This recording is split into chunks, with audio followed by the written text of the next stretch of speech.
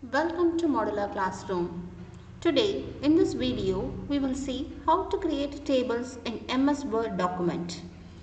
As many users know, there are many different methods to create a table in Word document. We will see one by one. Just open a plain Word document. In the tab, click Insert and choose Table from the Tables menu. As you see here, there are various ways of creating table. The first method is by selecting the number of rows and columns by just dragging the mouse pointers. You can see a table is created with 4 rows and 4 columns. And the next method is by using insert table option, where the user must give the number of columns and the number of rows in the text field, so that particular dimension of tables will be created. This is the second method. Then the third option is going to create table by the help of Excel spreadsheet. Just choose insert Excel spreadsheet. You can see an Excel sheet is being inserted into your document. Here you can type whatever you need.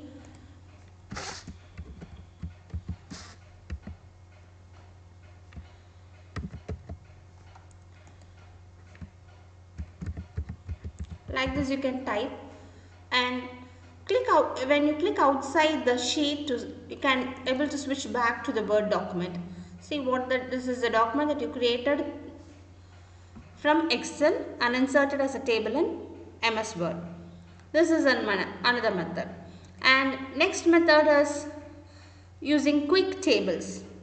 This quick tables option allow you to choose a table style from various built-in templates. See, there are very different table styles or templates are allowed. Here you can just edit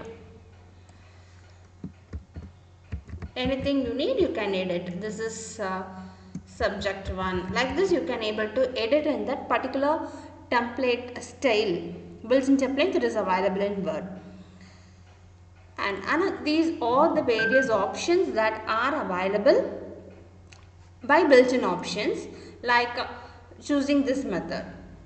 Now I am going to show you a different method, that is you are going to use plus minus plus option, so that you can easily create a table.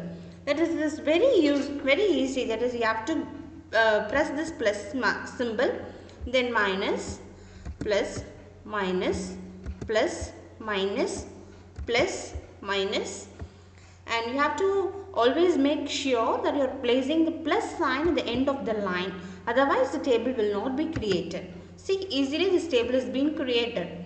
So for the next row you just go to your last cell and you can click tab, so that by pressing the tab you can able to insert as many rows and columns you need. And if you want to insert a new column, you can just go to insert columns to the right. So these are the various different methods of creating tables in MS Word. So thanks for watching. Stay tuned.